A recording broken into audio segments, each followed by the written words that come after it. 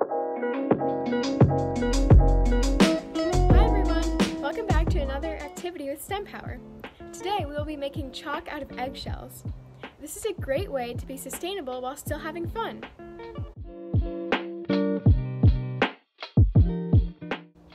The fun fact of the day is that you can find chalk cliffs next to oceans in many parts of the world because air and water do not wear it away. One of the most famous chalk cliffs are the White Cliffs of Dover in England.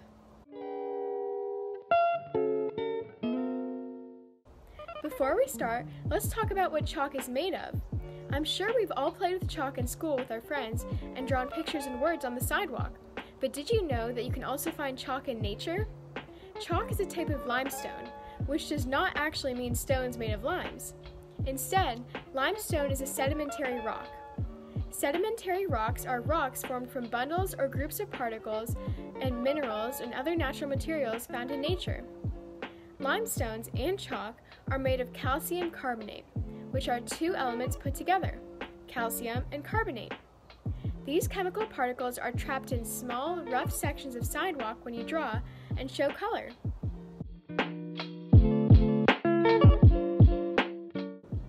Now let's get started.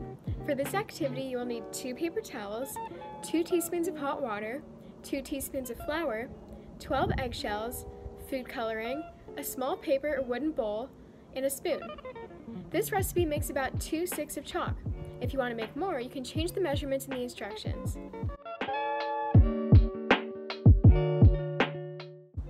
First, remove the thin membrane from inside the eggshells and wash and dry the shells.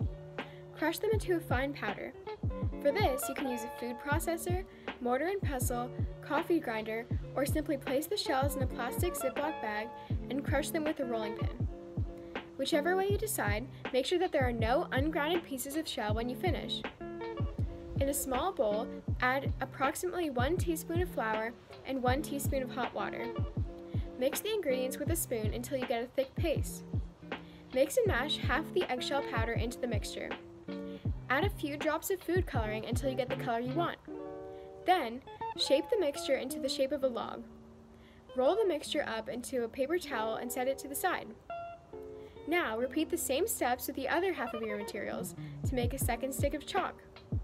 You can also use a different color for food coloring. Let the chalk dry for 4 to 5 days. If it crumbles when used, let it sit for another day. Finally, your chalk is ready. Peel off the paper towel, find a sidewalk outside, and get creative. Now that we've made our chalk, let's see if we can answer this question.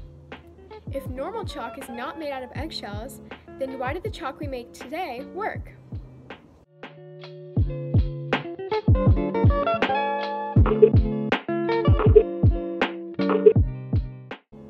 Eggshells are also made out of calcium carbonate, like chalk. Since this is the main chemical in chalk, the eggshells are a substitution for natural calcium carbonate found in nature. Some other materials that have calcium carbonate are cake mixes, poker cards, diapers, and even food coloring. Did you notice how we put food coloring in our chalk today? The second discussion question is, what are some uses of chalk that you know of?